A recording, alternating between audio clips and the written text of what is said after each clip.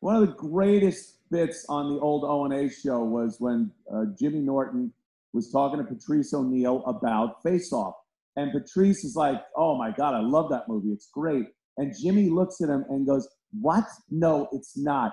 And proceeded to rip the movie apart.